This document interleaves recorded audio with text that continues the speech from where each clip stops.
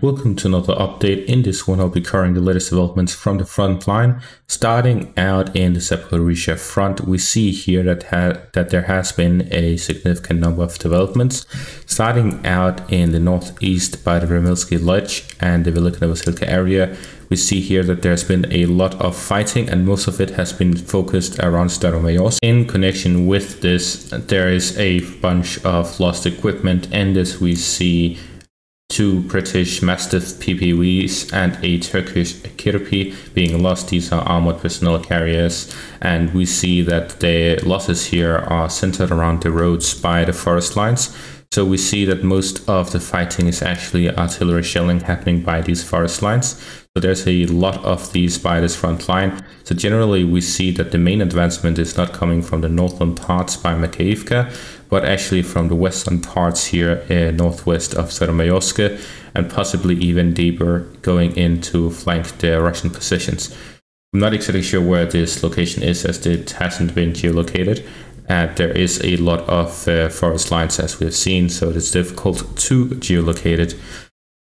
But it is most likely here in the northwestern parts of the village rather than in the northern parts. Other than that, fighting also continues in the direction of Orikhiv as the Ukrainian forces continue their attempts at advancing. In connection with this, there is this video here that showcases some burning vehicles. We can see a lot of smoke rising, but more interesting, there is a lot of holes on the ground. This is all from artillery shelling, mines, and so on. And we can see with this many destroyed mines, artillery shells, and so on, there is a lot of losses connected with that, and that collaborates on the previous video where we saw the New York Times article on 30% losses for the Ukrainian offensive power throughout this offensive so far. But it's something else to see it firsthand through the destruction on the fields and all of the black burn marks. But this also shows that some of the vehicles are being recovered by either side, as there is a lot of burn marks, but not that many vehicles left in these areas. Moving on, fighting also continues by the village of Yadhatki and Serbianki as the Ukrainian forces continue their efforts at capturing the surrounding areas of Serbianki and then entering the village itself. But so far this has reached a stalemate since the 4th of July. Since then there hasn't been any advances on the Ukrainian side or on the Russian side on this part of the front line. Moving on to the Bakhmut front, we see here that the Ukrainian forces continue fighting here to the north of Klischiivka. According to the latest reports, the fighting continues heavily, and there's a dispute over the areas surrounding the village. How exactly much there is a dispute over, I'm not really sure. Some claims something completely different than others claim. But generally, the most reliable sources are fairly silent on this, most likely because they don't know themselves. So this indicates that there's a lot of volatility on this front line, which means that the areas could change hands multiple times a day, similar to the last days of Bakhmut, where similar things were happening. A lot of the advances were happening on both sides, and the areas were changing hands both sides every day. So generally there's a lot of developments here, but we will see the outcome at the end of it, and then we will see what is actually happening and what has happened. But generally there's a lot of fighting here, and it seems that the main Russian force fighting in this part are the Chechen forces, while the Ukrainian forces are using multiple different brigades, so there's no one specific force here. But they are using a lot of artillery according to Russian sources, and according to the video evidence we've seen so far from this part of the front line. The Ukrainian forces are not holding back with their artillery expenditure. They are launching a lot of artillery shells, especially here by the trench network, as they try to capture the area. And this shows something else than what we've seen a lot so far, and that is that the Ukrainian forces have a lot of artillery in this part of the front line, which means that they are focusing a lot of it here, which means that they find it as very important. And as I've said multiple times, Klischiivka is the most important village on the southern flank of Bakhmut, so most likely they're focusing all of their efforts here to take control over the village.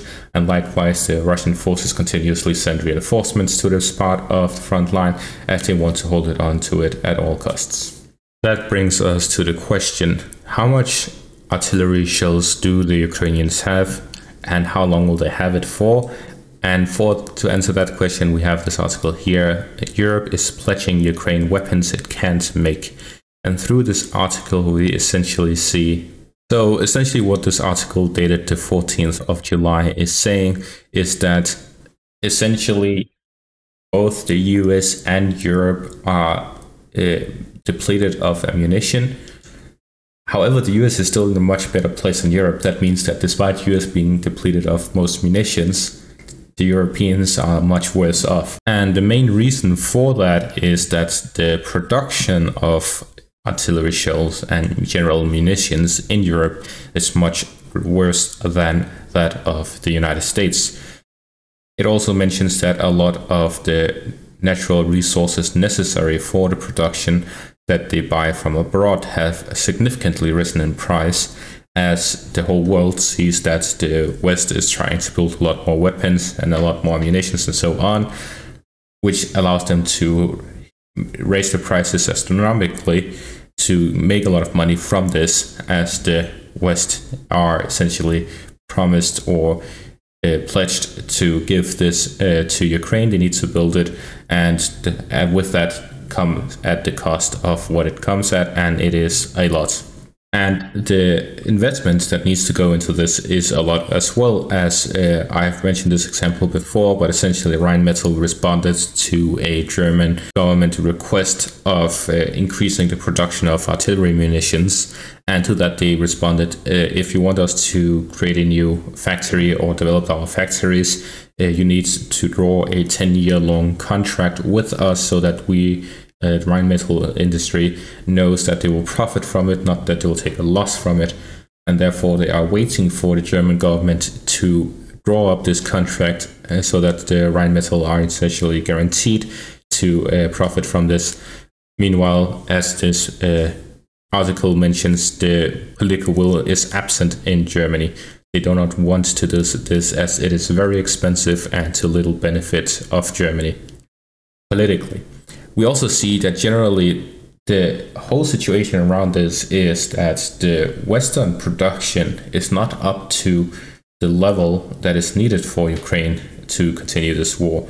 And as mentioned in this article, the political will is missing to develop the production.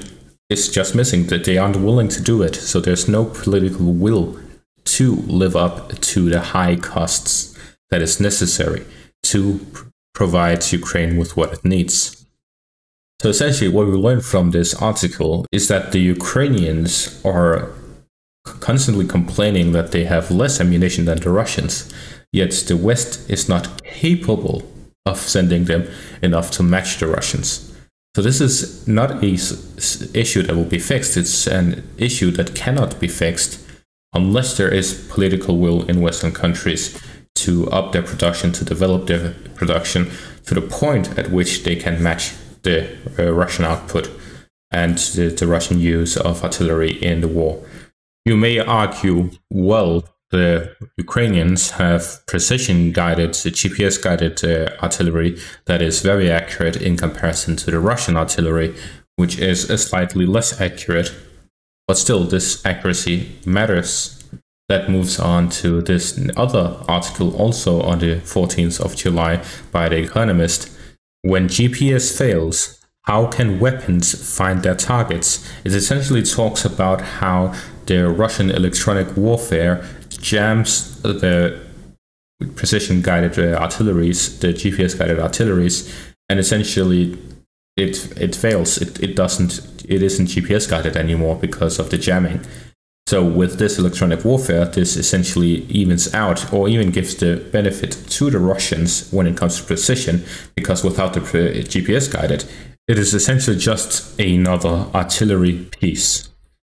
So with that, the whole situation changes completely because the Russians are able to electronically jam the Ukrainian GPS guided artillery launches. And moving back to the front line, we see here in the Bakhmut area, especially to the south of Klischiivka, we see here that there are some developments when it comes to the Russians pushing back the Ukrainians from the settlement.